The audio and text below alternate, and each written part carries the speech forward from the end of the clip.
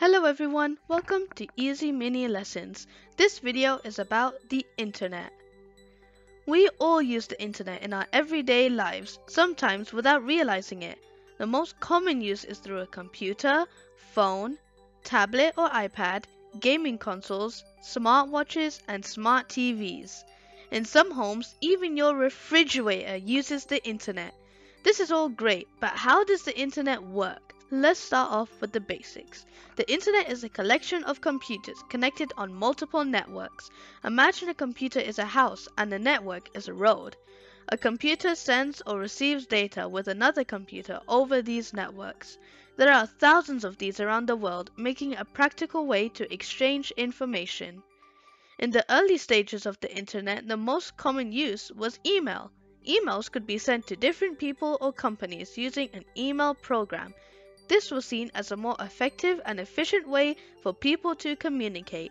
The internet also became a pool of knowledge, and most people would use search engines like Google to find information online.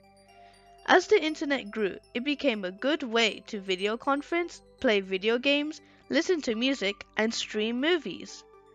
All of this information requires a lot of computers and is stored in the cloud, which essentially is a number of data centers.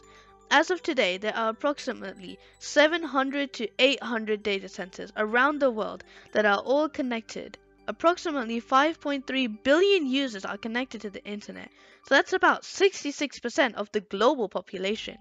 North America has the biggest users of the internet, with about 90% of this population. Overall, the main way for this information to get to your devices at home is to have an internet service provider. These typically come in the form of a cable and router connected to your house or a cellular device. The router will connect to your Wi-Fi, which provides connectivity to everything in your home.